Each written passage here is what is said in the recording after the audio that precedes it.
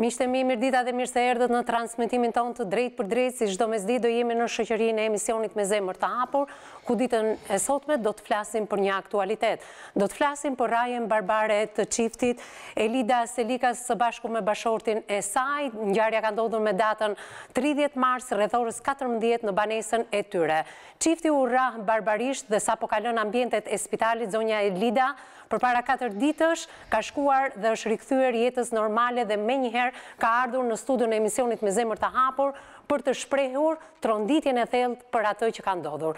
3 autorët sot janë të lirë. Ndiqni për më shumë materialin e përgatitur nga stafi i këtij emisioni dhe rikthehemi me rrëfimin e kësaj zonje, po pse jo për të marrë dhe të dhënat e fundit nga policia dhe si po vijojnë hetimet e kësaj çështje ku autorët janë të lirë dhe përsëri familja Selika ndihet e terrorizuar me 2 fëmijë të vegjël, 5 dhe 4 vjeç. Autorët janë të lirë dhe mund të hakmerren ndaj çiftit. Ndiqni materialin. Sot në studion e emisionit me zemër të hapur, do të rrëfehet një grua nga Berati, e cila 2 javë më parë u dhunua familjarisht. 2 bashkëshortët, Festim dhe Elida Selika, janë rrahur me sende të forta në banesën e tyre nga 3 persona të cilët kishin shkuar për një sqarim. Ngjarja ka ndodhur në fshatin Gjeroven të Njësisë Administrative Velabisht në Berat dhe ka ndodhur pikërisht në sy të 2 fëmijëve të mitur, 4 dhe 3 vjeç.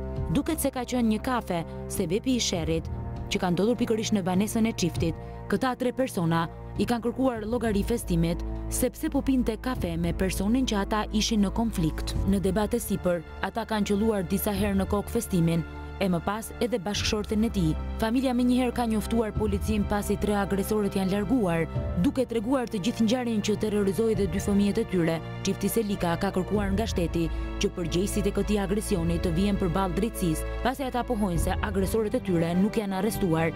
Në lidhje me këtë ngjarje, burimet zyrtare të drejtorisë së policisë së qarkut Berat kanë konfirmuar se një nga agresorët është arrestuar dhe 2 të tjerët po hetohen në gjendje të lirë.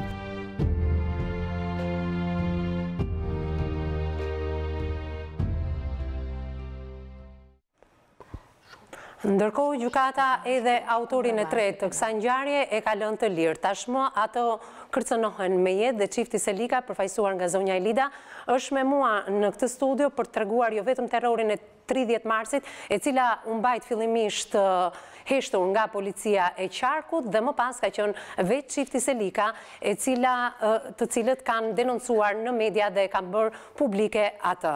Ne do flasim hap pas hapi për investigimin e policisë, pse autorët janë lënë të lirë, fillimisht janë ndaluar të 3, më pas pasi janë marrë në pyetje 2 janë lënë të lirë dhe më pas ka vendosur gjykata për njërin prej tyre dhe autori i 3 tashmë është i lirë.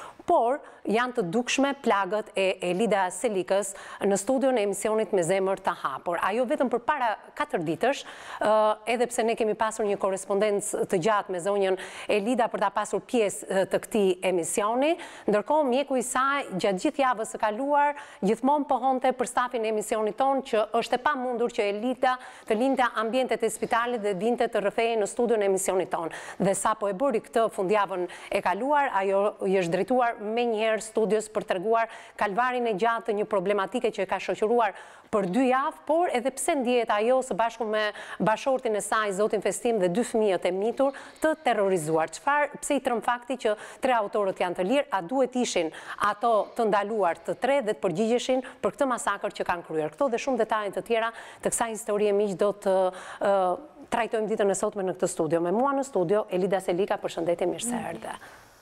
Shenjat zonja Elida janë të dukshme, janë ende plagë të hapura.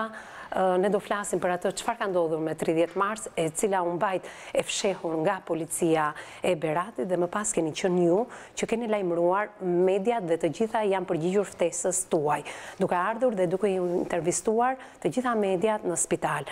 Për gjatë gjithë javës së kaluar në fakt kemi folur me mjekun tuaj duke dashur të kishim në këtë studio për të folur më gjatë, sepse autorët u lanë të lirë dhe ka qenë pikërisht korrespondentja e News 24 Elida Petova që ka raportuar e para që edhe agresorin e tretë gjykata e ka lënë të lirë. Në fakt, çfarë të trëm ty sot? Më trem derisa më erdhën më rrasë sytë fëmijëve. Dhe më ashtu dhe s'u mbajtën se kur 3 ditë brenda. Kjo më ta shumë më tepër, jam më shumë me rrezikua. Në fakt të vinë në shtëpi, të rrahën. Nuk e se kishin thënë që goditje pa dashje. Ata po të më kishin goditur pa dashje, më merrin me çon në spital. Nuk vazhdonin të më godisnin prapse. Dhe nga 30 marsi, rreth orës 14, në momentin që ju keni lajmëruar policinë dhe deri me datën 10, para 4 ditësh, ju keni qenë e shtruar në spital. Mirë, do flasim hapasapi, Elidë, sepse kjo ngjarje ka lënë traumë, jo vetëm tek ju të rriturit, ku bashorti ka qenë në gjendje të fiktit, në mos gaboj, por edhe 2 djemë të mitur, 5 dhe 4 vjeç. Ata pa shumë besa për tani. Qoftë ditë, qoftë ndarkë ze, derën se vjen në shefiti, thonë vjen me Kristin. Nuk rri dera hapun, aj që janë të trembë. Në fakt, të 3 agresorët janë Shefi Çano, Loran Bejleri dhe Kristi Bejleri. Shefi Çano është banor i komunës dhe i fshatit ku ju jetoni. Mirë, ne do flasim për detaje se çfarë ka ndodhur dhe pse erdhën këta 3 persona dhe ju goditën brenda ambienteve të shtëpisë, duke ju shkaktuar plagë të rënda. Më lër të prezantoj dhe ato që do të orientojnë sa më saktë, jo vetëm juridikisht, por edhe emocionalisht, se shikoj që ke shumë nevojë edhe për mbështetje emocionale. Me mua në studio avokatja zonja Njësisë, përshëndetje, mirë se erdha. Përshëndetje, zonja. Për krateje, Lorela Garuli, pedagoge e psikologjisë, psikologja jone përhershme, psikologe kryesisht për fëmijët, përshëndetje, mirë se erdhe në këtë studio. Do flasim për 2 të mitur, 5 dhe 4 vjeç. Përballë jush kam avokaten Klaudia Hajdari, opinioniste, përshëndetje, mirë se erdha. Zonja Nexhi ishe e para që u tronditet teksa pe plagët e Elida Selikës teksa vinte në studion e emisionit me zemër të hapur dhe të rrëfej në këtë studio. U trondite jashtëzakonisht shumë. Ndoshta shikuesit e ndryshëm nuk që janë sot përpara ekranit të Njësisë së Katës nuk e shohin zonjën që është përballë tyre, nuk i shohin dot plagët, por e ka kokën të qarë në 3 vende. Domethënë, edhe ato të spitalit nuk kanë arritur dot që t'ja si thuash t'ja mjekojnë tamam, dhe ajo ka gjithë kokën, lartë edhe mbrapa, e ka të qarë. Domethënë, unë do vete direkte në temë, nuk është një plagosje lehtë. Është një plagosje e rëndë me dashje, që të thotë dhe në rrethanat cilësuese, sepse nga lokali deri në shtëpi ku ka qenë zotëria dhe zonja, pra familjarët dhe 2 fëmijët e vegjël, domethënë është një rrugë, është bërë një rrugë deri atje. Pra kanë shkuar me vetdije, me vullnet për t'i bërë keq. Kanë goditur burrin, por kanë goditur dhe gruan. I ka të qarat akoma me gjak në kokë. Megjithëse kanë kaluar, domethënë 2 javë, në pranit të 2 fëmijëve të vegjël, i kanë hyrë në banesë, që do të thotë jemi në rrethanat cilësuese, kemi të bëjmë me një vepër penale që është e dënueshme penalisht. Të 3 autorët sot janë të lirë. Po. Unë të thoja një gjë. Kur shoqëria kaloi nga komuniteti primitiv dhe kemi lindjen elementve të parë të shtetit dhe pasaj dhe të së drejtës, natyrisht që hakmarrja primitive po zëvendësoi me disa institucione, njëkohësisht dhe me një të drejtë, me disa ligje. Ato ligje në fillimet e shtetit të parë që po lindte, dhe pasaj u konsolidua pak më tepër në Romën e vjetër, në shtetin romak, ato ishin të paqarta, të pasakta dhe njëkohësisht ndonjëherë dhe të padrejta, sepse nuk dënoheshin të gjithë një lloj për një vepër penale. Me konsolidimin e shtetit, me konsolidimin e drejtës, ne kemi ardhur në një moment edhe në Shqipëri që kemi ligje shumë të mira. Por këto ligje të mira nuk funksionojnë sepse nuk janë, si thuash, të asimilueshme, nuk janë të akseptueshme, të pranueshme, nuk janë të zbatueshme nga ata që e kanë ligjin në dorë. Rasti i zonjës, duke parë raportin mjekësor, duke parë dhe një vendim për një akt ekspertimi ligjore tjerë, të gjitha janë të përpunuara, janë të qëndisura aq bukur për të kaluar në një plagosje të lehtë, për të kaluar në një kundravajtje penale që dënohet me gjobë dhe personat lihen të lirë, kurse zonja dhe bashkëshorti i saj dhe fëmijët janë të traumatizuar, jo thjesht, sepse është akoma e lënduar me ziflet zonja. Domethënë unë i pash plagën vetë, por njëkohësisht fëmijët janë traumatizuar dhe këto ndihen tani të pasigur sepse dhe po të ngrenë zërin, ndoshta ata veprojnë dhe më ashpër ndaj zonjës. Kështu që e shikon sa element dalin, të cilët një drejtësi të korruptuar e bëjnë me pasoja shumë të rënda për ata mbi të cilët shpresojnë shumë te kjo drejtësi. U zgjata pak të falësh. Jo, s'ka problem, duhet të zgjatemi në një tematikë që është kaq aktuale. Po, edhe duhet jetë pak e qartë dhe për të tjerët që ligjet janë sot, janë përpunuar shumë mirë, por ata që i kanë në dorë për të zbatuar ligjet nuk i zbatojnë ashtu si duhet, për arsye se edhe kjo është një anë tjetër, për arsye nga më të ndryshmet. Në fakt është shumë të drejtë zonja Nexhi, sepse ngjarja është mbajtur e fshehtë nga ana e policisë dhe më pas ka qenë vetë Elida që ka kërkuar raportimin dhe të gjitha mediat e kanë raportuar rastin e Elidës. Unë thash javën e kaluar, stafi i emisionit me zemër të hapur ka folur jo vetëm me Elidën, por edhe me mjekun i cili nuk na lejonte në asnjë moment që Elida të vinte drejt Beratit në studion e emisionit me zemër të hapur. Vetëm në fundjavën e kaluar Elida ka lënë ambientet e spitalit dhe kanë pritur në këtë studio për treguar jo vetëm terrorin, por edhe frika që ekziston sepse të tre autorët janë të lirë. Por Elida frikën kryesore nuk e ka për veten e saj, për atë që ka përjetuar, besoj e ka më së shumti për fëmijët Lorel, sepse kjo ishte dhe një nga dilemat që ajo të paktën mua vetë personalisht më tha. Dhe më i traumatizuari, jo se duhet bëjmë diferencë midis dy fëmijëve, 5 dhe 4 vjeç, po e përjeton shumë 4 vjeçari, djali i vogël. Për fëmijët do doja të dija ky terror në sy të tyre është ushtruar dhunë, babai në gjendje të fiktit dhe nëna që goditet dhe e lar e tëra në gjak, çfarë përjetojnë fëmijët për ta kuptuar dhe teleshikuesi, por dhe agresorët ndoshta na ndjekin ditën e sotme, prandaj kemi përmendur dhe emrat e tyre që regjia të më ndihmoj her pas here që poshtë ekranit të më bërë numrin e telefonit dhe ata të kenë mundësi të shprehen drejt për së drejti në këtë studio përse e bën agresionin ndaj çiftit Selika. Po, Lorel. Nuk kërkon ndonjë ekspertizë shumë të lartë, le të themi, specifike, profesionale për të kuptuar që ngjarja është shumë e dhunshme dhe nuk është e shkëputur nga realiteti shqiptar. Isha shumë dakord me avokatën në pjesën që ne flasim për integrimin në BE, domethënë politika flet për këtë, ndërkohë që njerëzit dhe gjithë masa e popullsisë vazhdon të ketë nga këto konflikte që janë në një që si përkasin fare kësaj periudhe. Domethënë nuk e di sa qindra vite mbrapa jemi në këtë lloj përqasje që kemi përkundrejt komunikimit, agresivitetit, dhunës dhe respektimit të drejtave të tjetrit. Është absolutisht ai element që tha dhe zonja, frika dhe terrori lexohet në sytë të cilës, domethënë që thua jemi në kushte lufte dhe të tjerët vinë në shtëpi të dhunojnë sytë fëmijëve dhe ikin si pa të keq. Domethënë një situatë, një ngjarje e tillë do të ndodhte le të themi në një kontekst ku shoqëria është në kaos, edhe ku njerëzit janë në luftë me njëri tjetrin. Domethënë është shumë alarmante kjo në radhë të parë. Pastaj tronditja psikologjike, përveç asaj fizike patjetër, po ajo mund të rehabilitohet pak më shpejt, psikologjikja fatkeqësisht, dhuna psikologjike. Duke qenë që nuk shfaqet gjithmonë, nuk e kemi të dukshme, do më shumë kohë të kuptohet, të diagnostikohet, vlerësohet dhe të kalojnë në një farë mënyrë. Që në këtë pikë, gjatë rrëfimit, unë do doja që të dinim edhe se si keni reaguar ju për ballë fëmijëve, çfarë i keni thënë, pyetjet që ata kanë bërë. Pyetjet që do t'i bëjmë pas pak. Por terrori në këtë familje sa ndikon në fëmijët e këtyre moshave?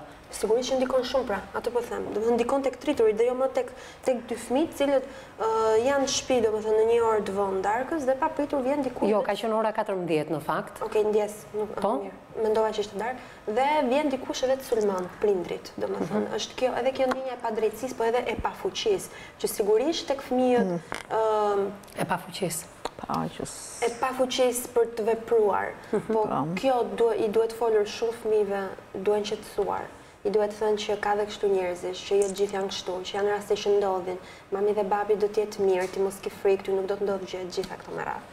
Megjithatë, në kushtet e kësaj dhune të madhe psikologjike për cilën folëm dhe nuk është rehabilituar akoma dhuna fizike dhe psikologjike e prindërve, jo më për ta përcjell edhe tek fëmijët. Po, është e pashmangshme, do të thonë është detyrë e prindit që duhet ta mbledhë veten shpejt që të qetësojë dhe fëmijët. Është detyrë e vështirë. Megjithatë, ne kemi folur edhe për rolin e policisë dhe të pushtetit lokal në lidhje me ndihmën emergjente që jo vetëm duhet të kishte çifti dhe ne do ta mësojmë, e kam pas apo nuk e ka, por edhe fëmijët. Në këto kushte, gjithë familja ka nevojë për një rehabilitim. Kam shumë frikë se mbeten protokollare dhe teorike. Asgjë nuk është praktike. Në qoftë se nuk është fshehur, si në rastin konkret, që e bën akoma edhe më tronditse se ngjarjen. Në gjithë rastet, një gjë kam vënë re, në kaq kohë sa vi këtu, është viti 3 më duket.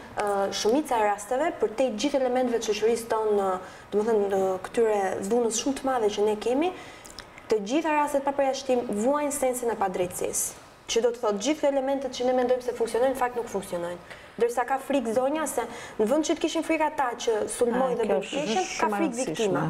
Do të thonë kemi një sistem të çuditshëm të fajësimit, të përgjegjësisë, të gabimit, që gjithmonë është me frikë viktima, gjithmonë ka frikë gruaja e dhunuar, gjithmonë ka frikë ai që dhunohet në shtëpi vet pa të keq, gjithmonë ka frikë një fëmijë pa mbrojtur, vend që të kishte frikë ai agresorit.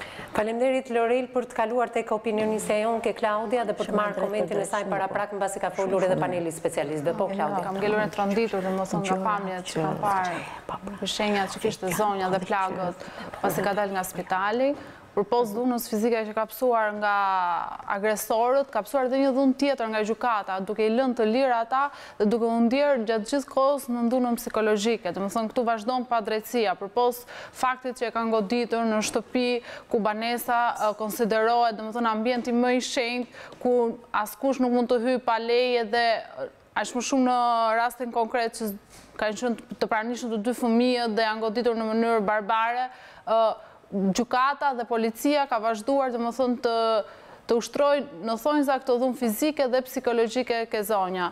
Duke qenë se është një vepër penale e rëndë, ku i ka shkaktuar mbi 9 ditë pa aftësi, ku ka qenë në ambiente spitalore dhe gjykata ka konsideruar si një plagosje të lehtë, ku absolutisht nuk kemi me një plagosje të lehtë, ku kemi plagë të rënda të dukshme edhe pas 2 javësh. Po, dita 14 sot në fakt e asaj, çfarë ka ndodhur dhe Elida është me mua në këtë studio për të rrëfyer momentet e para të atij terrori. Elid, ju ishit në shtëpi dhe ishte data 30 mars. Po, ora 14 më thatë. Ora 2:30. Po, 14:30, po. Burri ishte në Berat, erdhi në Berat dhe unë po e prisja atje në shtëpi. Ti është bera kafe atje, thaj ashtu çik me shefitin, thaj. Pse, thashu? Po i dhash një nduan deno, sa i filloi po shante më goditi, tha me god. Thashu, ke qaketi me kushuririn tënda, i s'ka punë. Në këtë moment këshu vjen quni, ai qunin tjetër 4 vjeqin e kishte të kembët, po e mbate e kishte qërë dorë. Vjen kjo e thot, quni madhmami e thot të ka ardhur një burë. Thashu, kush burë? Edhe për mos të dëgjuar burri unë do la vetë për jashta. Mirë po, nuk e dija që kjo ishte shefiti, sepse i kanë shpit shumë rarë në ne. Nuk në lidhë puna. Edhe ti avdhane këti, Altin thashun, që do thoi fesimit të dali këti, fesimit po flegjum thashun po ik, a i fillovi po shante. Kur po shante ky, në të tëra gjut, do li burri, tha, ti që bën këtu, tha, ik dilma ta në gardi, tha, ndej si arën këtu, tha, kam shpisa. Dhe nuk të lejoj të ofendosh këtu. Ky akoma pashu, po quni nuk për lëshonte. Qunin, unë i thashë burri në koj që ti ri. Kura i e kapi burin dhe po e shtynte, unë kapa burin, pasandaj për mos të i kur handi në rrugët, e kapa burin e trojqë, a i më shtyti mua, ku më shtyti burin mua, ky shefiti buri u dhe i tha ti me gruan ti me s'ke të drejta kapësh me dorë, tha, se unë s'pe kap vetë me dorë, tha, dhe jo të ma kapësh ti, tha. Në ko a i shtiri burri, në ko që i shtiri una, që ishin dhe fëmijë të futa për të ndarë, nuk a shumë, ata 2 të tjerë të ishim shumë në mbrapa shpis, nuk i pa.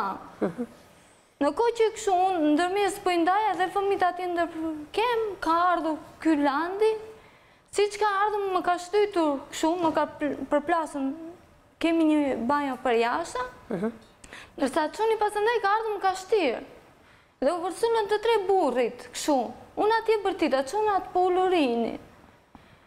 Kër më ka përplasur andej, unë ajo që nuk dhja që të beja vetëm se po i shtuja dhe bërtise e shefit me rove fëmi, që po ben, i thosha. Dhe gjaku, se kur irdi krisi, më ka goditu direkt me gurë. Kër më goditi krisi, unë rash mbi burri, më ka marrë shefiti, më ka ngritu këshu, më ka përplasur në murë. Edhe ati e them që jam goditu në mbrapa. Fëmit po bërtisnin, ka ardhur një zonjë aty e lokalit, e që e ndora ka marrë fëmit, i ka qërë në balkon tujte. Fëmit, sa doj që ajo i vendosi tujte, erdhen aty e po ullorinin. Në koj që burri ishte pa ndjenja dhe mua nuk e di, shty andej, shty këtej për plasë, shefiti ka thënë që gjej në një levë, në një kasë me t'i vrasim, se këtu s'ka njeri tani. Vetëm këta janë, tha.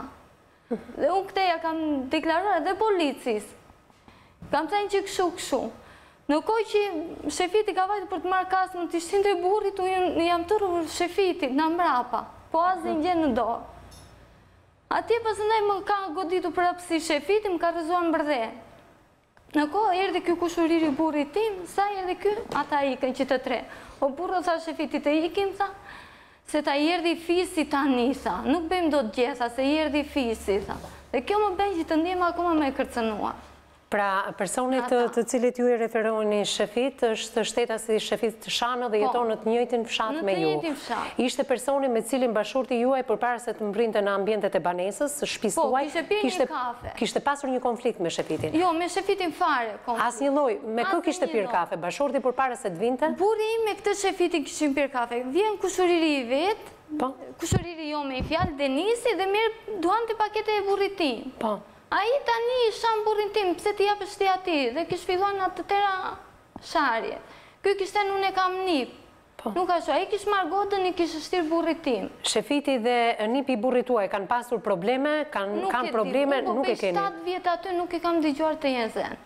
7 vjetë po bërë nuse në atë shtëpi, në atë fshat, dhe nuk e di që të kënë pasur. Nuk e di që të jenë zenë. Pra, bashkëshorti juaj dhe shefit Çano kanë qenë duke konsumuar një kafe kur vjen nipi i burrit dhe merr një cigare nga paketa e bashkëshortit. Dajës ti, apo jo? Po, janë çuna xhaxhallarësh. Djem xhaxhallar, nga kushuririti. Për çfarë ka shqetësuar shefitin kjo gjë? Pse erdhi më, pse i jep duan atij? Nuk e di. Dhe kjo më bën akoma të janë sharë, janë ofenduar dhe më pas bashkëshorti? Janë sharë atje, ai shefiti ka marrë godën i ka shtirë burrit tim.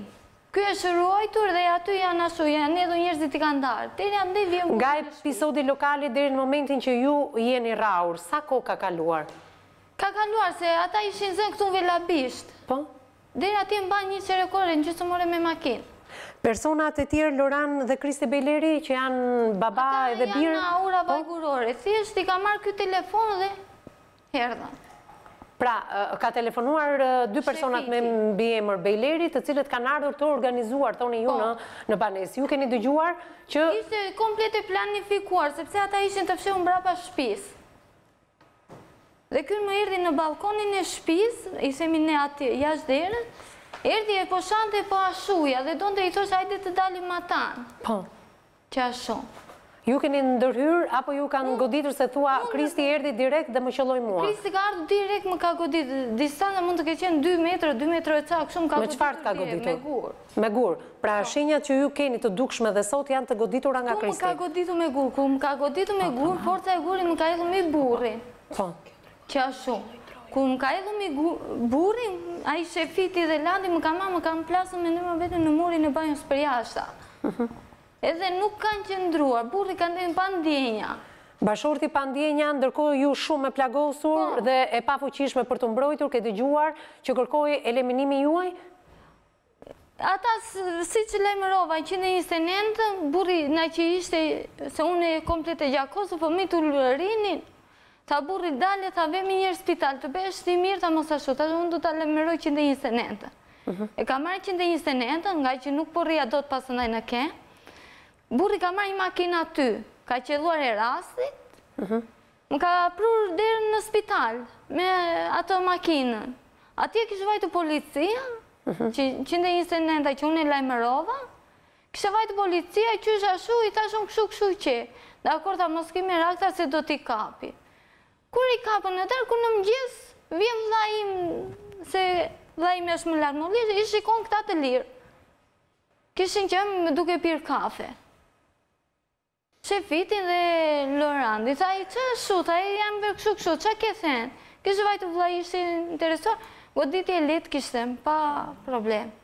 Kush e kishte nëzirë pikërisht që ishte një goditje e letë? Atje në polici, biles vajtë dhe burri që ashu, qysh tek, qa do bëjmë? O, u tha ti, po të ishi i zoti, tha kapi avukatin, një kishin të njepje 2-3 milion dhe ashu. Unë s'kam lek, tha ky, se unë s'kam rok shteti që të japë pato lek. Edhe asë dhe një nuk nga ka Hapur derë. Kemi telefonuar ati mjeku ligjor, të shtu në ditën e janë ka ardhur mjeku ligjor. I telefononim, i veni zile na i fikte telefonin. Edhe ditën e janë, unë kur kam vajtu nuk para i kja do qaloja, po na kema qa ke, thashu nuk e di, dynge më tha doktori, thashu nuk e di. Ketë nëzita dhe nuk e di, thashu nuk ashu, po kema më dhempe dhe komplet trupi. Tha jo, tha nuk ka gjetha, edhe po qeshte. Thjesht po qeshe këto, se doktori në sefte më kishë mjekuar vetëm këte. Kur vajtëm atje, ishte një tjetër që maste këto të qarat, a i më ka parë që kisha 2 të qarat tjera në mbrapa. Në fakt, thashe edhe njëherë të të shikosh nga afër me ato plag ende dhe sot që është 2 javë mbas ngjarjes së shumë tronditse. Jo vetëm avokatja, por të gjithë ne që kemi qenë prezent në momentin që të kemi takuar përpara transmetimit të drejt për drejt, i jemi shokuar dhe me shumë të drejt i jap të drejt mjekut i cili nuk ka lejuar javën e kaluar që ti jesh pjesë e kësaj studioja. Mirë, vetëm këtë fundjavë ti je rikthyer normalitetit në familje, fëmijët janë të terrorizuar, ashtu si edhe bashkëshorti yt dhe frika që këta agresor mund të rikthehen një ditë. Mirë, do ndjekim miqtemi një hapësirë të shkurtër publicitare dhe do rikthehemi me këtë ngjarje që trondit për ta analizuar më thellë, për të marrë informacionet jo vetëm nga policia e Beratit, por edhe një lidhje të drejt për drejt me korespondenten tonë Elida Petova për detaje më të rëndësishme të kësaj historie dhe masat që duhen marrë.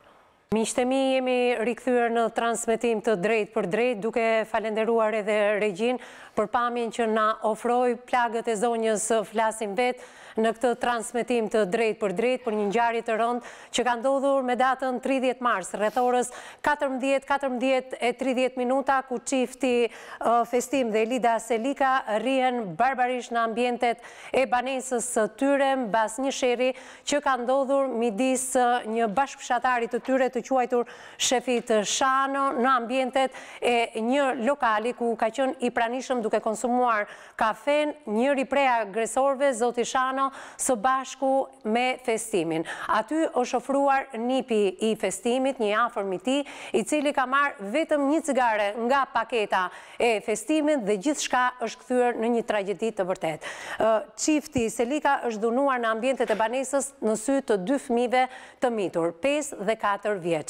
Ne do rikthehemi me analizën e plotë të kësaj ngjarje, por njëkohësisht do flasim edhe për tentativat e stafit e emisionit me zemër të hapur për dëgjuar edhe zërin e policisë së Beratit për të na treguar përse 3 autorët janë të lirë, apo kush janë masat që policia ka marrë. Unë do flas pas pak se çfarë ka zbuluar stafi i emisionit me zemër të hapur, si jemi sorolatur ku nga njëri inspektor në inspektorin tjetër nuk na është dhënë asnjë dhënë deri në këto momente dhe sapo ka reaguar kur ne kemi hyrë në transmetim të drejt për drejt policia e Beratit ku ka kërkuar një shkresë zyrtare mbasi gazetare Elida Martini ka këmbgulur vazhdimisht për të ditur përse autorët janë të lirë dhe kush ka qenë puna e policisë deri në këto momente. E para që ka raportuar në fakt që autorët janë të lirë ka qenë korespondentja Elida Petova, e cila do lidhet pas pak me studion e emisionit me zemër të hapur. Në këto momente unë lidhem me protagonistin kryesor, andej nga ka mbritur e gjithë tragjedia.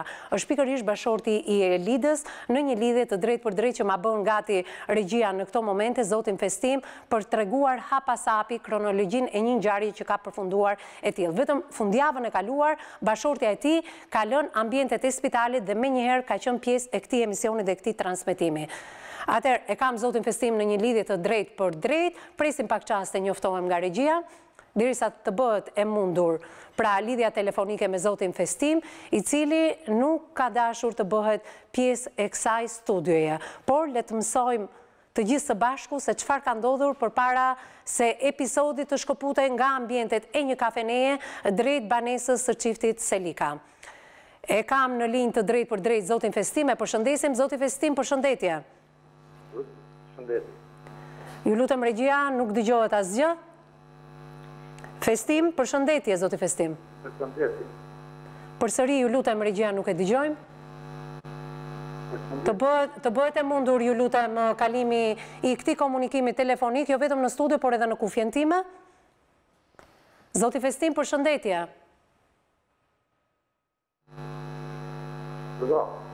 Zoti Festim, më dëgjon? Po, tani dëgjohemi pastër. Faleminderit që je me mua në këtë lidhje të drejt për drejt telefonike.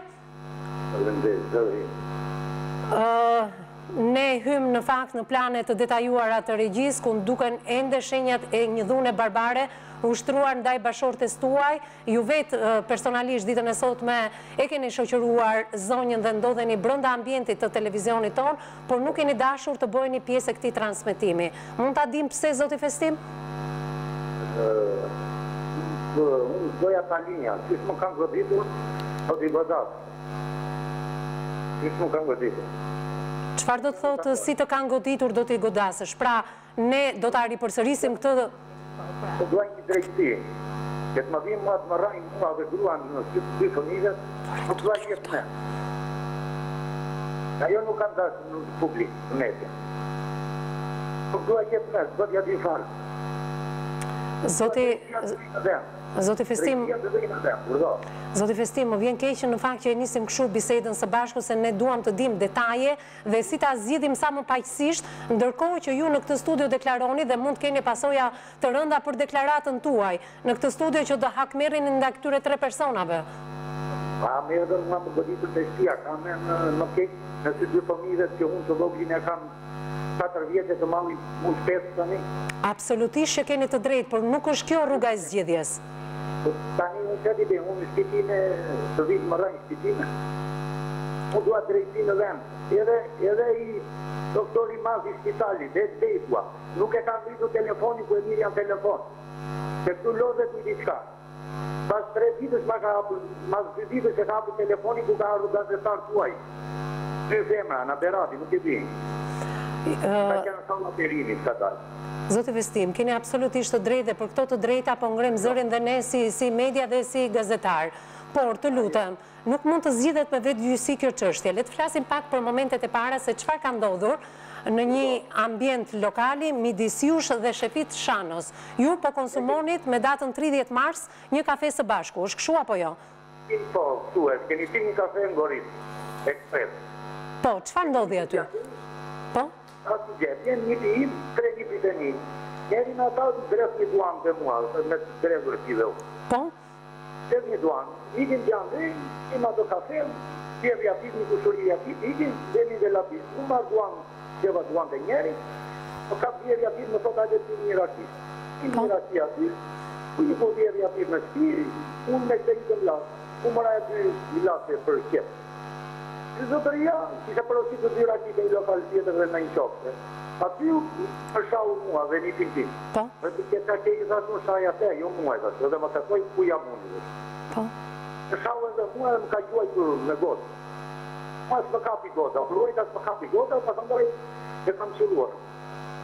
Janë danë aty, nuk e lanë, nuk në lanë, në danë aty i ka. Zoti Festim, të kërkoj vetëm 1 minutë ndjesë, ndërkohë që Zotin Festim e kam përsëri në lidhje telefonike. Zoti Festim, më dëgjon? Të dëgjoj shumë mirë. Unë shpresoj që këto minuta të shkëputjes tonë të kenë reflektuar tek ju, të mos shkojmë tek vetëgjyqësia, prandaj jemi në këtë studio për të komentuar, për të folur fort dhe për të kërkuar llogari tek organet kompetente pse 3 autorët janë të lirë. Ndërkohë që e kam njoftuar regjin që gjatë gjithë komunikimit të emisionit të sotëm, ne të paktën të kemi numrin e telefonit sepse janë përmendur 3 agresorët me emra, shefit Shano, Loran Beleri, Kristi Beleri, i cili ky i fundit ka qelluar dhe pamjet e zonjës, ka qelluar zonjën dhe pamjet e kësaj dhune barbare i ka treguar regjia edhe në një orar të pazakont. Në fakt, ndiqemi nga gjithë grup moshat, vetëm zëri i medias duhet dëgjuar për rastin konkret që mos shkojmë drejt një vetëgjyqësie e cila besoj të mos realizohet mbasi Zoti Festim, nuk e di, vazhdon të qëndroj po. Zoti Festim të kam? Në linja, të dëgjoj shumë. Pra, Zoti Festim, edhe një herë, atë ditë keni shpjeguar se si ka ndodhur incidenti në një lokal dhe më pas është vendosur kjo ngjarje nga lokali drejt banesës tuaj. Kemi kur në i lokal aty, kam larguar e si dyqan aty që vinë furgona, të marrë një paket, kalë prias, ka më shanë që shefit qanë. Më shaj me i thasë unë se ka njerës, dhe mi të martuar. Të kokë që në i kam temë, më shaj me se të brava farë. Më ka shanë. Më ka gjuajtë me telefon, nëse rëshaj një telefon, i ka kapër në lokal të asë i zonjë, të ndaj. I kam vajtë dhe të ndaj, i kam shtirë, më ka shtirë, i kam shtirë, a i mi shtirë i parë. I kam shtirë edhe kam ikur. Zdaj mend që do të bejka, plisën telefon me kunapi dhe me nipin. Edhe më ka grem pa besën, më ka ardhur në shtirë, nuk e di një gjisha i. Po? Na jo. Edhe i kam thënë dhe një kushuririt një qërtitit, që për avafër me shefitin të tam berberi, i kam thënë, da i mëroan dhe nga shpia të vlamë, që mos të dite shpia, mos të mi të bërë. E morin telefon një kushurin e ti, i sa që kësu, nuk erdhën ata. Ai më vjen me nipin, me kunatin, të shtia, në sytë kalamajve, ata ishin nga bashkisë. Unë dola të dhja të ishvetëm, që nuk e dhja të më shuminatin e kam me kunatin e këtite me nipin e këtite. Në ata unë dhe ta gjera, ose më rrina të ta dhja, nuk do t'ini gjera sa të pëtis të grua, të të me ruan kalamaj. Ju keni qenë në gjendje të fikti, por bashkëshortja juaj në këtë studio, zonja Elida, ka treguar se është kërkuar në momentet kur ju ka parë të pafuqishëm dhe nuk ka pasur persona për rreth as fëmijët dhe eliminimin tuaj fizik. Në grisën bluzën ka në tjere, më lanë dadak, ka një të me një, qa të desh, në dërusha unë. Me gurë, e që unë i qishtë dy gurë, një gurë jashtë tri unutës, një gurë më ka gjuet dhe mua, unë nuk e vash vetëm, që thosha që bëja me i grafi, me i gjerti në spital, e kisha me në anusja të shpëtoja për të shpëtoja. Janë kërkuar lopata, kazma, shpret zonja juaj në këtë studio dhe është kërkuar eliminimi juaj fizik në ato momente? Ka them, shefit qanë ma merë levën kazma. Kuptova, levë dhe kazëm. Ka them, shefit qanë ma levën kazma. Megjithatë, të lutem, zoti Festim, kush janë pastaj lëvizjet tuaja, me njëherë keni kërkuar ndihmën e spitalit, keni dërguar në gjendje shumë të rëndë bashkëshorten tuaj, e cila vetëm 4 ditë më parë ka lënë spitalin, po? I them kunatit kit lavit, ta mi shanët. Po. I them se e ka kunat, i them me makinë që adje më qopë poshtë, një bunusja, një bunendja, sunat po qami, grua janë keqë, unë i goditur isha për vete, i them, jo nuk e bejdot Festim në zama, përko quna nuk e bejdot të je. Edhe po bëndë po malkontës kunati. Fati nusës time që ishte njeri me makinë, rinë berat, me ata e kam njëtur. Nusë jatë do në të njëve që me skenanë, po lere i që me skenanë, është hajtë të sojë spital, me lere në një këmendje e kam të. Unë isha përgjatë. Zoti Festim, keni qenë ju që keni lajmëruar në 129 dhe me njëherë uniformat blu ju janë përgjigjur, është kështu apo jo? Ta kemi vajtë në spital, policia ka qenë atje. Policia. Pra, policia ka qenë e njoftuar dhe ju ka pritur në ambientet e spitalit? Direkt në ambientet e spitalit. Po? Janë marrë deponimet tuaja? Janë marrë deponimet tuaja në moment? Janë kjo shërë më goditën i thasë, me edhe në mësukë, me edhe në 3 persona për shpia më goditën. Edhe mua dhe grua në sytë fëmire. Më pas ju ka referuar policia të shkoni tek mjeku ligjor, i cili prej 2 ditësh thoni ju dhe bashkëshortja juaj nuk është përgjigjur asnjë telefonat tuaj dhe mbas fundjavës ai çfarë ka bërë? Pare, ka vajtë të mjeku ligjor. Ishte një grua dhe pastruse dhe një tjetër, një qunë. Kemi mati nuse me vizore në kokë. Unë jam i vogli sa jeshtë tjetër i mi matë. Mërë një më telefoni. Nuk jetë numër, nuk ka numër. Ku ka ardhur një gazetari Stopit, erdhi një qunë një Stopit, nuk e di ku gja ishte, me një femër, që ka përdu telefon e shumë prokurori, ku a i doli nga spitali lokali. Zotëri Armando Duka, më duke se e ka. I mjeku ligjor. Bile i kam të në zotëri, që ne nuk jemi të marim në në raport. Zoti Fitim, mund të më thoni pak si e mësuat lajmin që të 3 autorët, të 3 agresorët sot janë të lirë? Si e mësuat këtë fakt? Më vjen kunati, Burri, më vjen i vlaj nusës, më thot që a i ka mikë të forca i.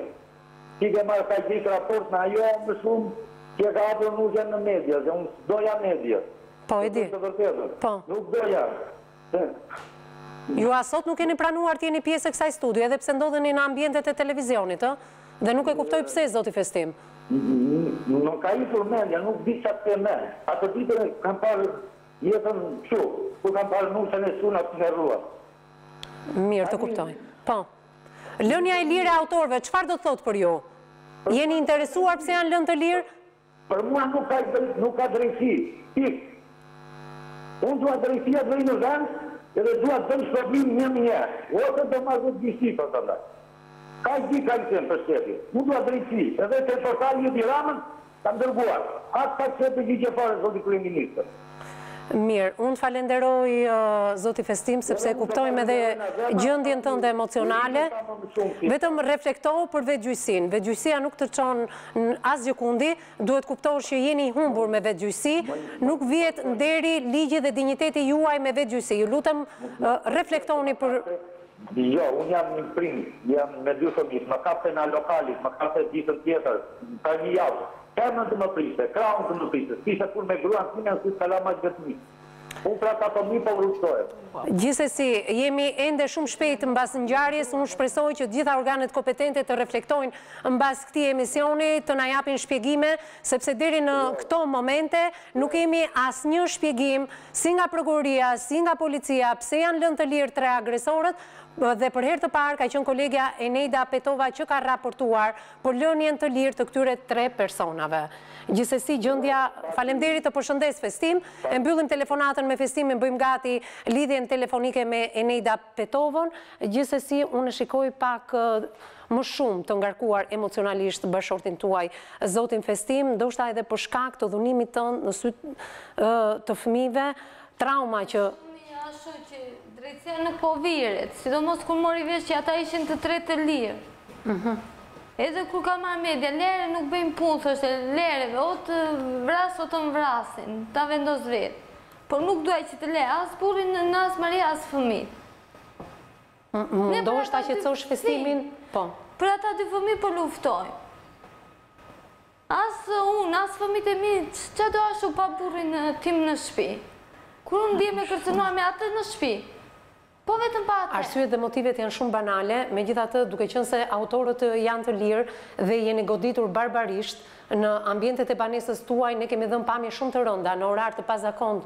Në fakt, për gjithë ata që na kanë ndjekur në transmetim të drejtë për drejtë, janë tmerruar, ashtu si edhe ne kur kemi parë pamjet tuaja, por ishim të detyruar të japim këto pamje, sepse personat janë të lirë dhe sot me shumë të drejtë, por pa justifikueshme, vetëgjyqësia që bashkëshorti juaj kërkon të vendos. Vetëgjyqësia nuk të çon në asnjë vend. Kam Elida Petovën në lidhje të drejtë për drejtë telefonike, e cila ka raportuar e para jo vetëm ngjarjen, por njëkohësisht dhe lënien të lirë të autorëve. Përshëndetje Elida. Përshëndetje. Edhe njëherë jemi së bashku e dashur për një rast shumë të rënd që ka shënuar me datën 30 mars, fillimisht është mbajtur e fshet nga policia dhe ka qenë vetë çifti që ka raportuar dhe ka kërkuar ndihmën e medias. Ju jeni gazetarja e parë që keni raportuar. Si ka qenë situata në momentet e para, Elida? Atëre, edhe pse ngjarja ka ndodhur në datën që ju thash, ne jemi kontaktuar nga familjarët të gruas së dhunuar të Elidës në datën 1 dhe kemi shkuar në Spitalin Rajonal të Beratës ku Elida ishte e shtruar prej 2 ditësh. Sipas burimeve të para që morëm nga mjekët e Spitalit Rajonal të Beratit dhe paraprakisht duke folur me mjekun kirurg Piroleta, ai na konfirmoi se Elida kishte shumë shenja dhune në trup dhe goditje të marra në kokë, për të cilat kishte bërë dhe disa ndërhyrje, qepje dhe mjekime nga pjesa e prapme e kokës. Sipas fotë e njëjtit mjek, Elida duhet të qëndronte në spital e shtruar pasi kishte rrezik se mos kishte dhe dëmtime të brendshme në kokë, gjë që më mbrapa fatmirësisht nuk ndodhi. Atëherë në atë kohë ne kërkuam dhe informacionin zyrtar të drejtorisë policisë qarkut Berat në lidhje me personat që kishin kryer dhe dhunimin e gruas. Dhe me sa morëm vesh, ngjarja që kishte ndodhur në fshatin Gjerovel, në Njësisë Administrative Velabisht në Berat, ishte kryer në sy të 2 fëmijëve, që ishte shumë e dhimbshme, në sy të 2 fëmijëve 4 dhe 3 vjeç të çiftit Selika. Nuk e di të saktë se si ka ndodhur ngjarja, sepse jam as duke e parë emisionin çfarë ka rrethyer Elida, por me sa mbaj mend në ditën që ne e kemi intervistuar Elidën, na ka thënë se gjithçka ka filluar për shkak të një debati që kanë pasur bashkëshorti në një lokal të fshatit. Ai ka qenë duke pirë një kafe me një person me të cilin shtetasit që i kanë dhunuar kishin pasur konflikte të mëparshme. Duket se kjo kafe, domethënë ka qenë dhe sebepi sherit që ka ndodhur në banesën e çiftit Selika, ku këta 3 persona, njëri prej cilëve ka qenë dhe bashkëshortari i çiftit Selika, i ka kërkuar llogari festimi sepse po pinte kafe me personin që ata ishin në konflikt. Më pas në debate sipër ata kanë qelluar disa herë në kokë festimin, i cili ka rënë pa ndjenja dhe më njëherë pasi ka ndërhyrë gruaja Elida, ata e kanë goditur dhe Elidën me gur në kokë dhe më pas e kanë përplasur disa herë në mur, e kanë qelluar me shkelma, me grusht në trup, derisa dhe ajo pastaj ka rënë. Ata janë transportuar, me sa më kujtohet nga rrethimi i Elidës, me një makinë të zonës, dhe agresorët janë larguar. Policia është njoftuar nga çifti, ndërkohë që sipas burimeve zyrtare të policisë, në lidhje me këtë ngjarje është preferuar se janë ka filluar procedimi penal në gjendje të lirë ndaj 2 shtetasve, RB 47 vjeç dhe SH 39 vjeç, të 2 banues në fshatin Gjerovend. Ndërkohë që po atë ditë që ka ndodhur agresioni, u arrestuar 20 vjeçari Kristian Berberi, i cili ishte nga fshati Pashalli në Hurvej Burore. Çuditërisht, një ditë pasi ne kemi transmetuar lajmin, Kristian Berberi, 20 vjeç, ishte në mas aresti, dhe më thënë kështë mbushur 72 orë, dhe duhet paraqitesh në gjykatë në Beratës për të marrë dhe masën në e sigurisë, po. Dhe gjykata e Beratit ditën tjetër e kanë nxjerrë me arest në gjendje të lirë, pra detyrim paraqitje. Detyrim paraqitje. Në gjendje të lirë, që s'më kujtohet. Dhe kanë nxjerrë dhe agresorin e tretë të familjes. Pra asnjë nga të 3 personat që e kanë dënuar çifti Selika nuk ndodhet në burg. Faleminderit Elida për gjithë raportimin dhe për punën e jashtëzakonshme që ke bërë që në fillim të ngjarjes, por ke hedhur dritë edhe ditën e sotme. Bazuar edhe në informacionet e policisë Beratit, gazetarja Elida Martini përgjatë gjithë ditës së sotme ka komunikuar me 4 inspektor të policisë, me Agurin Çerenin, faleminderit Enet, me Agurin Çerenin, i cili ka qenë inspektor i zonës, por nuk ka qenë me leje në momentin kur ka ndodhur ngjarja dhe aktualisht nuk është më inspektor i zonës dhe nuk na dha asnjë informacion në lidhur me ngjarjen. Aktualisht inspektori i zonës është Vladimir Bregu, i cili ka në detyrë 10 ditë. As ky nuk ka pranuar të japje asnjë lloj prenoncimi dhe nuk ka qenë në detyrë thotë dhe kështu justifikohet. Megjithatë, është një tjetër inspektor i cili i ka marrë qytetarët nga ura vajgurore dhe i ka përcjell për në Berat. Këto janë informacionet që ka mbledhur stafi i emisionit ton, ndërkohë që kam një komunikim të fundit të gazetares me një nga inspektorët në fjalë dhe thotë nga biseda që bëra me prorë, çështja është në hetim dhe nuk na lejohet të japim shpjegime, dërkoni shkresë zyrtare.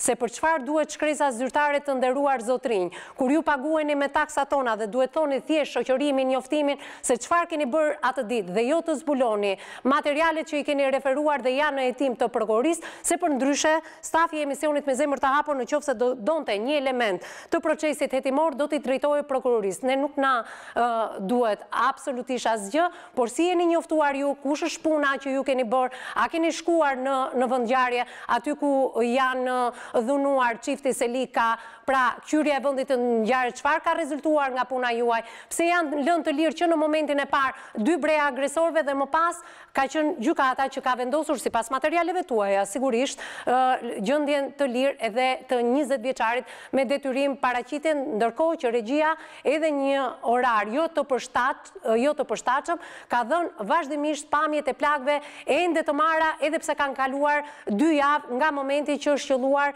kjo zonjë 34 vjeçare.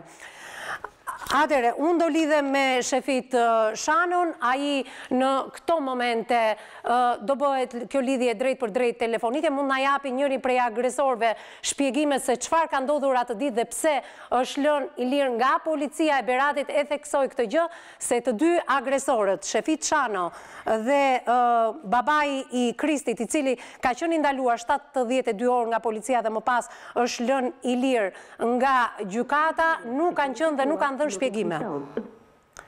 Atëherë, edhe njëherë regjia? Numri Telekom Albania që keni kërkuar nuk ekziston.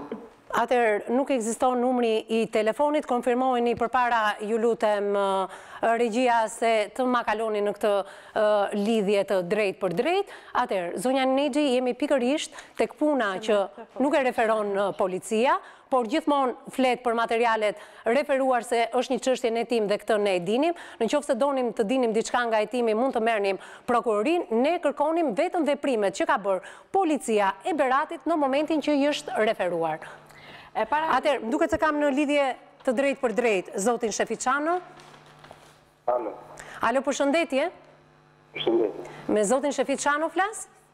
Po. Jemi drejt për së drejti në televizionin News 24, në studion e emisionit me zemër të hapur. Unë jam Evis Ahmeti, autoria e këtij emisioni. Po. Zoti Shefit, ne do donim të dinim diçka në lidhje me ngjarjen e rënd të 30 marsit, ku janë dhunuar në banesën e tyre Festim dhe Elida Selika.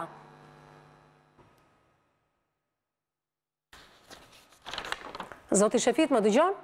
Po, jo të Pra, jeni akuzuar ditën e sotme dhe media ka për detyrë që kur përmenden emrat në këtë studio, ti kontaktojmë këta emra dhe të marrim edhe versionin e tyre të një ngjarjeje. Kjo ngjarje është bërë publike dhe ju e dini tashmë. Keni qenë ju shoqëruar së bashku me 2 familjarë tuaj nga ura vajgurore dhe keni shkuar në shtëpinë e shtetasit Festim Selika. Festim, më fal. Mund të më jepni shpjegime përse keni shkuar dhe pse i keni goditur çiftin në fjalë? Ajo ngjarje ka ndodhur e festimit, domethënë kanë qenë duke pirë kafe, duke pirë në një kotër aki, edhe ka ndodhur për shkak të atij. Për shkak të festimit, por kjo nuk e justifikon vajtje në banesën e dikujt të dhunohet në mënyrë barbare. Po, ajo ka qenë një se unë i vata për të në shtëpi, i tha që të sqarohemi në jashtë shtëpisë, ai prapë ka tentuar të më qellojë mua aty. Ka marrë bilet një diçka ekra, një kazën ekra, një leva atje, më ka tentuar të qellojë me kazën. Zoti, të lutem, Zoti Shefit, mund të më jepni shpjegime përse keni vajtur ju dhe familjarët tuaj në banesën e këtij shtetasi? Për të kërkuar sqarim se pse më qelloi, sa im ka qellori pari, më kuptoni? Ju e kishit në ambientin e lokalit vetë festimit, pse nuk u sqaruat aty të njoftonit policinë? Nuk. Shikoj si ka qenë, ishte muhabeti kur dolëm jashtë në lokali. Po. Edhe duke ikur më ka qellur, më ka hedhur në kanal. Ka qellur me grusht. Po, ju njoftonit policinë? Nuk isha në gjendje ta mirë policinë, nuk e di. Pasi do sqaroshin aty, ai qelloi që iku me motor, pastaj iku në shtëpi. Edhe ka vajtur në shtëpi për të e kanë thirrur në shtëpi, e kanë thënë që atë do sqaroni këtu diku jashtë. Po. Aty u nxeti prapë, më shau më mori një kazën, thonë që më dhonte me kazën ose me levë eku, nuk e di. Në balkonin tim. Dhe bilesun jam lutur si krisi dhe ta moj po deshin. Jam lutur si krisi ike, di arrëtini se ishte. Dhe ka filluar duke shanë, na gruaja, na nenja, na motra, na të tërë. Zoti Shefit, kur ju doni të sqaroheshit me festimin, pse keni marrë pikërisht 2 pjesëtarë të familjes tuaj nga ura vajgurore, mund të shkonit dhe të sqaroheshit shumë mirë në banesë, ta thrisnit si ç'doni ta merrnit jashtë ambientit shtëpisë. Ai më qelloi kot fare, pa rastin gjë, si mund të vija vetëm prapë. Zoti Shefit, në momentet që flasim, ju keni plagë, sepse Elidën këtu e kam shumë të plagosur. Ende dhe sot kam plagë të Elidës në këtë studio që jemi të ronditur të gjithë. Ju jeni të plagosur se policia nuk jep sqarime, nëse ju jeni të plagosur. Jo, unë asaj kam kërkoj të falje dhe pa dashje është goditur. Më kupton? Të lutem, zotri, janë goditur 2 persona në ambientet e shtëpisë. Unë i kam kërkoj të falje se i kërkoj falje gjithmonë. Biles i kam vajtur, i kam dërguar nga familja ime për në spital. Nuk ka pranuar. Kur e ke dërguar ti pas ditën e ka si kanë ardhur media ti ke dërguar. Edhe po të ishin ata burra ti ku goditi Kristi më merje më çojë në spital, jo më për plasje në për mure mua. Edhe kërkoje kasmën të hajde ti vrasim se s'ka avarif këtu, nuk ka njerëz. Dgjoj. Unë jam ata që s'kam kërkuar falje, edhe s'kam qarë para asyve të tu. Tani unë nuk e di se çfarë shpirti. Unë nuk po shpif asnjë gjë. Unë në spital kanë familjatë mi, më kupton? Qysh i ke marti, duke nejtur i fshehur mbrapa shtëpisë ata dhe i thoshe hajde kthej. Si u fsheva, unë isha në policisë, si dhe mu të vija unë atë moment. Zoti Shefit, për sa kohë keni qëndruar në polici dhe pse jeni i lirë ju sot së bashku me 2 autorët e tjerë? Pse jeni i lirë ju sot? Sa keni qëndruar në polici? Kush është dëshmia që ke dhënë në polici? Unë kam persona të plagosur rënd në këtë studio. Ju dhe 2 personat e tjerë nuk duhet ishit absolutisht të lirë. Për te ndjesës, mua më vjen mirë që kemi një gjestë qytetar, sot për herë të parë në këtë studio ka ndodhur që ju keni një zonjë, keni kërkuar falje, po i kërkoni faljen publikisht, por nuk mjafton kjo gjë. Puna e policisë deri në këto momente është 0. Ju duhet ishit prapa ekurave sot. Ju e dini veprën penale që keni konsumuar është një vepër penale shumë e rëndë nga ana juaj, se e flasin ekspertët, nuk e them unë. Nuk di qatë të them tani se nuk keni zënë janë shumë ngushtë tani. Unë asaj zonja... E di që jeni shumë, e di që je shumë ngushtë, por duhet të dëgjosh edhe specialistët tanë, zonja Nexhi, kush është vepra, kam 2 avokate në këtë studio. Kam një zonjë të nderuar, Nexhi Beqiri, kam edhe avokaten Klaudia Hajdari. Të dyja thonë që klasifikimi i kësaj vepre penale është plagosje rënd me dashje në rrethana cilësuese. Keni shkuar me persona, me familjarë që keni marrë nga ura vajgurori, keni shkuar në ambientet e shtëpisë, 2 rinin të fshehur dhe më pas keni dhunuar një zonjë dhe bashortin e saj në sy të fëmijëve të mitur. Në ambientet e banesës private, ju duhet ta kuptoni ka gjë. Dhe policia, jo vetëm që ju ka lënë të lirë, por ka heshtur për treguar punën që ka bërë. Zonja Nexhi, mund të flasim pak për ta kuptuar dhe ky zotëri se për herë të parë, unë edhe e falenderova se kërkoi falje publike, por nuk mjafton kjo, vetëm rregullimi i marrëdhënieve. Ne na duhen që personat të cilët janë të papërgjegjshëm përballë ligjit duhen dënuar me ligj, duhet të ketë shembull. Çfarë shembulli japim ne sot qytetarëve? Që rrini persona dhe më pas kërkonin ndjesë? Jo, nuk është ashtu, se ai mund ta bëjë atë gjë sepse ndodhet përpara një femre dhe mirë bën se tregon si thua një lloj pendimi, por duhet ta kenë të qartë të gjithë që nëse njëri kryen një vepër penale në kushte veprimi apo mos veprimi, pra në gjuhën juridike, kështu shpjegohet, pra nëse njëri me faj, me vedije, me vullnet, e organizuar, e shkuar në shtëpinë e tjetrit, në prani të fëmijëve të vegjël, që të gjitha këto përbëjnë rrethana cilësuese, që janë rënduese në gjuhën e ligjit, pra këtu nuk kemi të bëjmë, si thuash, me një gjë që në kushtet e, si thuash, mbrojtjes, kapërcimit të kushteve të nevojshme të mbrojtjes, ose një provokimi që, domethënë, e ka çuar në këtë veprim. Kjo është një gjë e organizuar. Domethënë, me vedije të plot, ai ka thirrur nipin, apo të 2 nipat, kanë kaluar rreth 2 orë derisa kanë ardhur ata, kanë shkuar në shtëpi, kanë gjetur fillimisht burrin e zonjës. Kjo shumë denjësisht ka tentuar që të qetësoj situatën, nuk kanë pranuar, pra megjithëse ka hyrë një grua në mes që t'i qetësoj, që ta ndali veprimin agresiv të tyre, ata kanë vazhduar duke qelluar dhe gruan. Pra kanë qelluar jo një person, kanë qelluar 2 persona, pra në grup, kanë qelluar për t'i bërë dëm, i kanë qelluar në kokë me vedije për të sjellë një pasojë, pra është një veprim me faj, është një veprim me vedije për të sjellë një pasojë të rëndë tek personi që është përballë. Kështu që nuk kemi një, si thua, më doli dikush mua rastësisht u pengova, rastësisht më shkret pian. Absolutisht fare me tronditjen psikike, pasi ka kaluar edhe kohë, i ka gjuajtur zotëria nëse është versioni vërtet siç thotë. Më pas duhet të kishte reaguar në moment, por që ka kaluar një hapësirë kohore deri në momentin e kryerjes së veprës tjetër penale, ku është organizuar më së miri, ka marrë bashkëpunëtorët e tij, biles edhe nga shpjegimi i zonjës duket që ka pas një qëllim tjetër përtej plagosjes. Domethënë, zotëria kur unë e pyeta në momentin e parë të konfliktimit të parë që me sa duket shkak mund këtë që në bashorti i zonjës zoti Festim, zotëria thot nuk isha në gjendje për të lajmëruar policin. Por si pas ka që në gjendje zotëria të udhtoi nga lokali drejt banesës që është goxha e largët largësia dhe pas ka pasur mundësi të telefonoj dhe 2 persona të tjerë, t'i vini në ndihmë dhe të shkonte për t'u sqaronte në ambientet e banesës. Zonja nuk kanë të afër. Jo, nuk e tregon vetëm zonja, e tregon edhe bashkëshorti, e tregojnë dhe dëshmitar. Pra, justifikimi i shefitit është... Shanadart aty e shiter fisi maf. Dhe biles të shefiti alla e vet, ndan me gardin ton. Xhaxha i vet, është një familje më tujte, edhe kishe njerëz plot, nuk kishe pse të mirë të ata na ura, dhe të vinte aty. E para njerë, Vazhdo, zonë një që vazhdo. Do më thënë këtu nuk kemi thjesht, do më thënë, e para njerë që është një plagosje e rëndë me dashje. Do më thënë, ata e kanë planifikuar mire buku këtë gjë? Por, unë them që është një tentativ, do më thënë, edhe ndoshta edhe për ta vrarë. Tjetër, kemi një dhunim banese. Kemi dhunim banese. Tjetër, kemi bashkëpunim, nuk e ka bërë vetëm ky që undesh, mori dhe dy nipat e tjerë.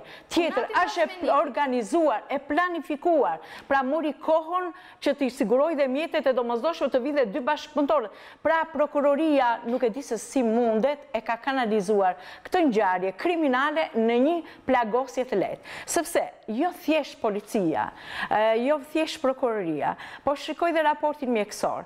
Thot, jepet një raport mjekësor 9 ditë, në mënyrë që t'jemi në kushtet e plagosjes së lehtë me dashje, pra deri në 9 ditë. Ndërkohë që zonja ka ndetur 12 ditë në spital dhe në gjendje të rëndë. Domethënë mjeku që e ka kuruar, që e ka vëzhguar, që e ka ndjekur, thot nuk mund të lëvizte as nga krevati, ka ndërhyr, ka bërë qepje, ka bërë një situash qetësim, sepse ka patur shenja në gjithë trupin, ka patur hematoma atjerë, ka 3 plagosje që i duke dhe sot, të çara në kokë e tjerë, që mund t'jenë me pasoja ndoshta, tani nuk shifet, po ku e dim që më vonë me kalimin e kohës, ato mund të kryojnë, mund të ketë hematoma, mund të kryojnë për situash bazë, për ndonjë smundje tjetër. Është larguar zoti shefi. Pra, ju vazhdoni komentin, të rilidhemi dhe një. Nuk mund të konsiderohet një plagosje lehtë, pasi si nga ana mjekësore dhe nga ana ligjore, domethënë kjo gjë është thjesht e pamundur. Ka hematoma ata, ku ka 12 ditë që rrin në spital. Domethënë është edhe neglizhenca e mjekut ligjor është e papranueshme në këtë rast. Jo, unë them që është thjesht neglizhencë, sepse gjërat të gjitha janë kopsitur në një mënyrë të tillë që të dalin në plagosje të lehtë, edhe të marri, domethënë thjesht një gjop ose burg deri në 2 vjet. Pra janë sajuar të gjitha gjërat. Në këto raste, prandaj dhe nuk kthenin përgjigje sot përfaqësuesit e policisë dhe të prokurorisë, sepse këto janë si thuaç dosje të cilat nuk mund t'i shikojnë të gjithë njerëzit. Është një dosje që kopsitet nga oficeri i policisë gjyqësore, të kopsitet nga prokurori dhe pastaj çohet në gjykat dhe kështu si thuash vihet futet në një nen që ata favorizohen.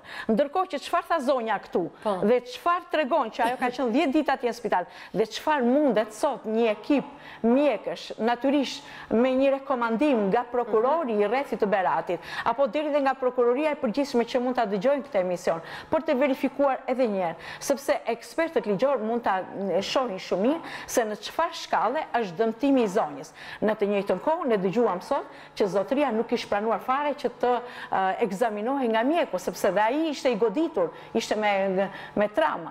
Pastaj pa llogaritur, pastaj dhe dëmët të tjera që janë shkaktuar dhe nga ana psikologjike zonjës dhe të 2 fëmijëve e tjera me radhë.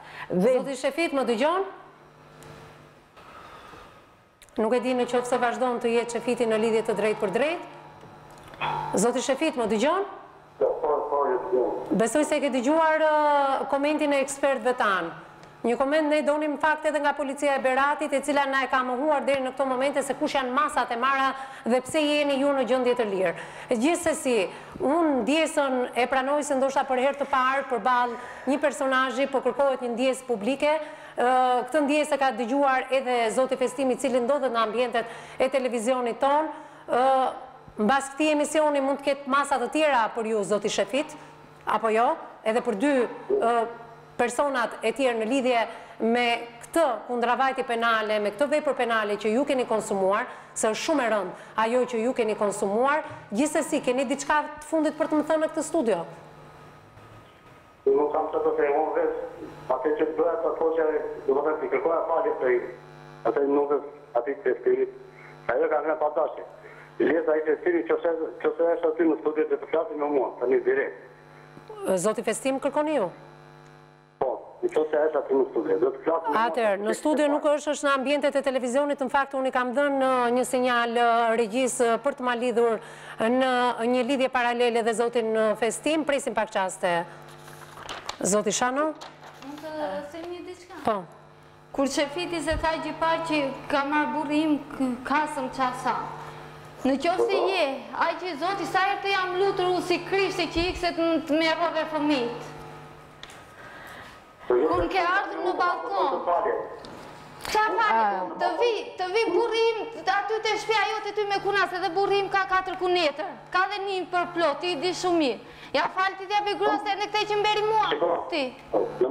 Unë të ka përkoj të falje pare punë. Qa falje, kur unë tani mjeku i spitali më thotë që nuk do dalësh në djelë, nuk do jesh në gjendje pune. Ka falje kjo? Zoti Shefit, më dëgjon? Zoti Festim, besoj se më dëgjon, apo jo? Ju kishit fjallën për para se të shkëputeshim dhe ndërkohë besoj se ndjesën publike të Shefit Çanës dhe çfarë ka ndodhur, çfarë ka dashur nga ju, ai e shpjegoi në këtë lidhje të drejtë për drejtë telefonike me ne. Çfarë ke për t'i thënë, zoti Festim? Shefitit, unë dua drejtësi, asë gjë tjetër. Ata që ka bërë Shefit Çanës dhe funati Shefit Çanës dhe lidi Shefit Çanës, nuk di se ta vlerësoj. Dhe unë kam punetër e lipër. Vetëm të rritemi, se sa ku kalon e nësë, të shatë një do kalon të shpjerime. Ku dua drejtësia të të dhe? Ka i të një ka që them. Dhe dhe zdohet më të kërkoj faqe fare. I vim dhe mirë ati t'i godin që nusën e ti. Po Festim. Zoti Festim, ta dëgjojmë pak. Ta dëgjojmë pak, të lutem. Lëreni të shpreh deri në fund, zoti Shefit. Po, zoti Shefit, po. Ju dëgjojmë, zoti Shefit? Po do të më gjë dhe pa Festim, do të shkëmbej gjullatën me Festimin. Po, mund t'i drejtojni. Po, po të gjoj Shefit. Jo, Festim, tani ti fajnë, ti ma e vëmën të tërë tani, fajnë e patë ti, që më qëllove i pari, apo jo? Unë të qëllove i pari, shave ti për një pjetim se drovi duar, të qëtë kalime. Ore, do t'i që automat të shpitat të tërë atje që ta të thonë për ty e për mua, ku se i kështë të fajnë? Ore, ku shau, ore në rete, dira të shava më të fajnë, të shpia të mërë dhe mua t'i. Ore, të pa mund që një ikor altin. Për të të soqe, kërkoj falje, me 100 milioner. Të soqe, po unë po të doa si më atë në ta të doash përse pa të falje. Se ti më gjojt e i pari në mërshave. Unë të gjojt e i pari, po mirë ti për taj mërë atë, po natë dhe lipit. Për zubi mërë, u bje do të më atë mërë, do të apoj që pas tjesë dhe pas tjesë. A i ke ti i pari. Ore, me vrapa taj, ore, me shave mua ti, me qëllove me borë. Po këtia të shava unë ti, do të pjonë të shvitat tani, si të shava unë ti. Ore, ka një në gjithë të të shpitar. Ore, në regu, zeri këtë të shpitar. A e dhe ti të shpia ime, ta të nuk të ime si krishi, i kora që shpita në tirë. Atere, ju lutem zotrin se nuk përbën interes për publikun. Ky ballafaqim ishte i domosdoshëm në ambientet e policisë së Beratit. Ky ballafaqim nuk ka ekzistuar as edhe një herë çfarë ka detyruar media të bëjë ballafaqimin midisjush.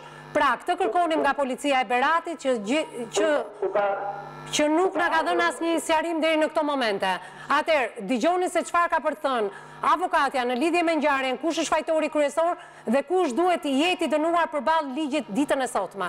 Jo se kush e ka nisur shkakun dhe pasojën, tashmë është i qartë publiku se çfarë ka ndodhur. Atëherë, dëgjojmë zonjën Beqiri dhe më pas edhe specialistët e tjerë. Po zonja Nexhi. Vetë ky debat që ndodhi tani në këtë studio vërteton më së miri që ka qenë detyra e policisë dhe prokurori që ndjek çështjen që ta bëjë këtë lloj ballafaqimi. Megjithatë, unë nuk do ndalem shumë se kush ka qëshar i pari dhe kush i dyti. Nuk është e justifikuar as pak çdo lloj dhune, agresiviteti deri në atë shkallë sa të shkosh në shtëpi tjetrit, në sy të gruas, të qellosh grua, në sy të fëmijëve. Domethënë të arrish deri atje sa ta dëmtosh tjetrin kaq rënd. Domethënë, sipas kësaj që tha zonja këtu në studio, mjeku i ka thënë që ti tër jetën nuk do punosh më në diell sepse je dëmtuar në kokë. Domethënë, jemi në kushtet e neni 88 të kodit penal. Dhe unë po e lexoj për ta ditur jo thjesht zotëria që është në përballë ekranit tonë, po dhe mjaft të tjerë. Pa plagosja e rënë me dashje që sjell gjymtim, shëmtim, dëmtim të shëndetit të njeriut, pra të përhershëm, quhet plagosje e rënë me dashje dhe njëkohësisht dënohet nga 3 deri në 10 vjet burg.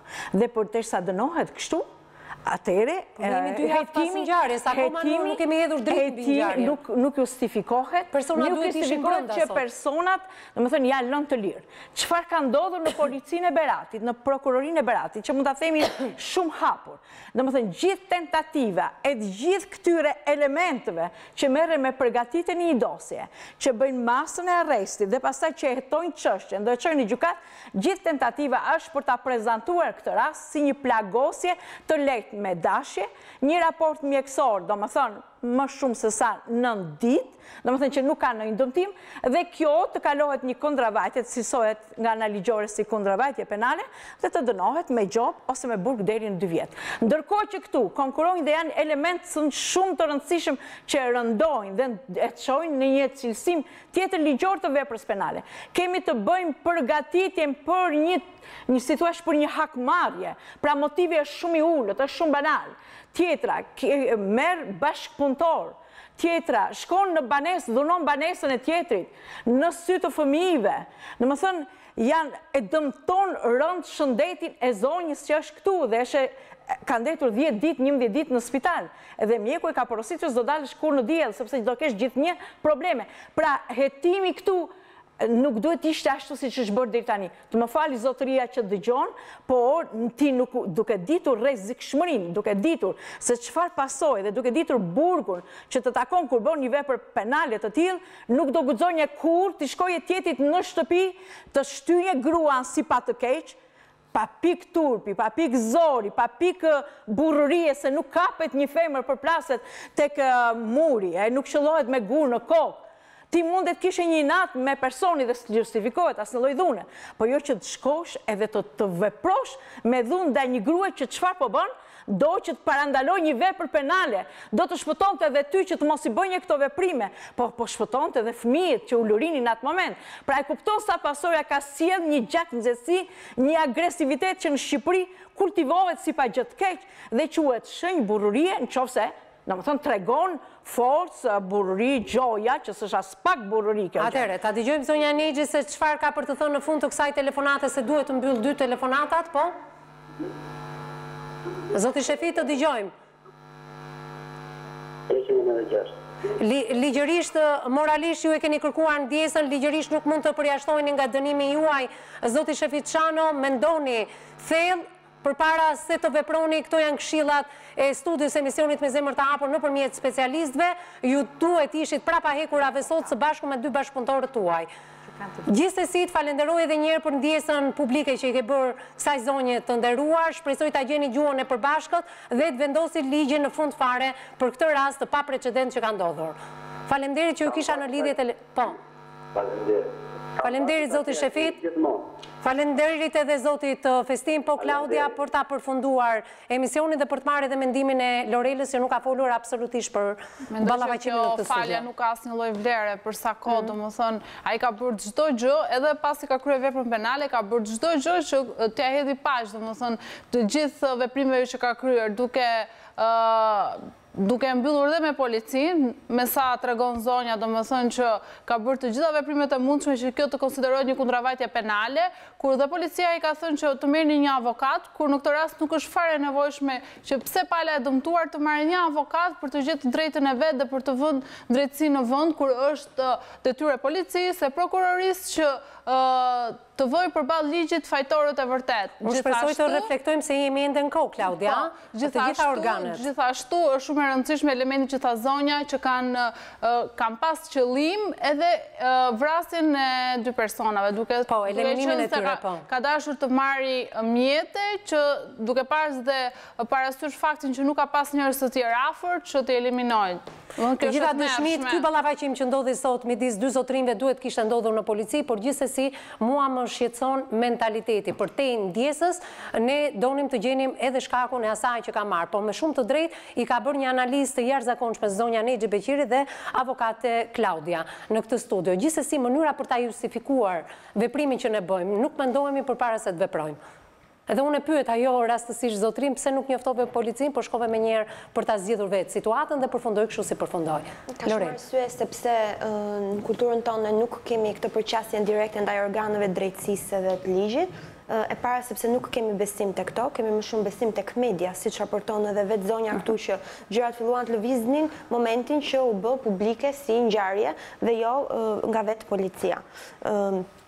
Pra, mungesa e besimit tek institucionet shtetërore, ligjore, domethënë të drejtësisë kryesisht, është një faktor i lidhur direkt me faktin që shumë gjëra nuk raportohen dhe pastaj dhe me kulturën, me temperamentin pak ballkanik, mesdhetar, shumë impulsiv që kemi, që nuk është faktor kryesor në këtë ngjarje, sepse pra ngjarja më e rëndë ka ndodhur me gjakftotësi, me paramendime etj. Jemi përballë kësaj dhe jemi përpara një ngjarje tjetër të mundshme dhe një katastrofe në thonjza, sepse zotëria, pra pala e dëmtuar në telefon deklaroi dhe në fillimet e bisedës tha tekstualisht kështu, që dua drejtësi, siç ma bën, do t'ja bëj. Ku të çoj unë tani në sensin traumën, fëmijët që kanë qenë dëshmitar, gjithë tronditjen e tyre psikologjike. Kjo është e drejtë nga ana njerëzore, ju keni shumë drejtë që gjatë gjithë kohës u përpoqët i thrisnit arsyes së tij, patjetër sepse ne këtu dëgjohemi nga shumë dhe nuk mund të rrezikojmë të përcjellim këto mesazhesh, por po ta vendosim veten pak në vendin e tij, një kryefamiljar në këto kushte, që nuk di çfarë të bëj, nuk di nga t'ja mbaj, që ndihet i dhunuar vetë në gjitha aspektet, fizikisht, psikologjikisht, që si rrjedhoi e këtij sherri vinë, domethënë ja bëjnë kaq madhe dhe në familje, dhe është problemi i asaj vetëgjyqësisë famshme, domethënë parimit kaq primitiv që ne e hasim akoma. Pse e hasim? E hasim sepse kemi një agresivitet shumë shtazor faktikisht, fatkeqësisht, dhe sepse shteti nuk bën punën e tij, por me sa po shikojmë gjithmonë më shumë, kjo është një çështje kulturore, është një çështje edukimi, është një çështje që duhet të rimodeluar shumë herët dhe duket sikur ligji dhe drejtësia nuk ka kaq forcë përballë kulturës. Duke qenë se jemi ende në fillimet e një hetimi, shpresoj që të gjitha organet, duke marrë edhe këshillat mediatike dhënë nga ju në studion e emisionit me zemër të hapur, duhet ta çojë këtë çështjen dhe autorët përpara drejtësisë, sepse do të kemi pikërisht atë që zotëria tha, sepse në fakt mënyra e të punuarit këtyre organeve shtetërore është shumë e ngadalt. Ritmi është shumë i ngadalt, kështu që ju keni shumë të drejtë që është fillimi, gjërat janë akoma të nxehta dhe prisni që ata të jenë aty ku duhet ishin, por i duhet lënë mbas edhe pak kohë sepse organet punojnë me një ritëm shumë të ngadalt. Falenderoj avokatën zonjën Nexhi Beqiri, Lorela Garulin, psikologen tonë, ndërkohë Klaudia Hajdarin, opinionisten tonë, përpara se të falenderoj Elit, edhe ti e ke një mesazh për gjithë ata që të kanë ndjekur sot. Dua vetëm drejtësi, nuk dua as mari. Kam 2 fëmijë, nuk dua që ata që pan ata të shikojmë me mëtej në jetën e tyre. Dua që drejtësin ta vendosë shteti. Faljen publike që të bëri, nuk e pranon. Nuk e pranoj, sepse asnjë grua s'do ishte në gjendje të pranonte një fjalë goje. Duhet jeni më këmbgulës për ta çuar hetimin aty ku duhet, këshillat e duhura i keni marrë, thirrjen publike e kemi bërë edhe për organin e hetimit për prokurorin. Faleminderit ty që pranove ftesën. Policia nuk na hapi dyrën në asnjë një ashu. Kemi kapur 2-3, emrat nuk a di, ishte lek, thoshi, ishte një 2-3 milion lek. Unë e thashtë... Për çfarë donte policia këto para? Nuk e di, që të mbaronin punë. Dije që ata ka marrë para në të tjertë edhe ashu. Tani vetëm drejtësi. Unë shpresoj të vijë drejtësia në vend. Nuk duhet asmëri me. Shumë mirë, ky është mesazhi që përcollen, nuk dua asmëri, dua drejtësi. Shpresoj që drejtësia të jetë në duar të sigurta për rastin konkret. Faleminderit miq që na keni ndjekur ditën e sotme. Vazhdoni të na ndiqni edhe në rrjetet tona sociale, në Instagram dhe në Facebook. Na gjeni emisionin me zemër të hapur. Jepni mendimet dhe opinionet tuaja në lidhje me temën e ditës. Njëkohësisht bëni edhe denoncimet tuaja për të bërë pjesë e kësaj studie dhe për të marrë mendimin e specialistëve tanë. Na gjeni në agjencinë e lajmeve Balkan Web, gazeta shqiptare online. Njëkohësisht brenda 24 orëve na gjeni edhe në kanalin tonë zyrtar në YouTube, News 24 Albania, klikoni tek emisioni me zemër të hapur. Kjo është faqja jonë zyrtar me ndjekës të shumt. Faleminderit që na ndiqni edhe në YouTube. Bashkë takohemi nesër në mesditë. Deri atëherë miru takofshim.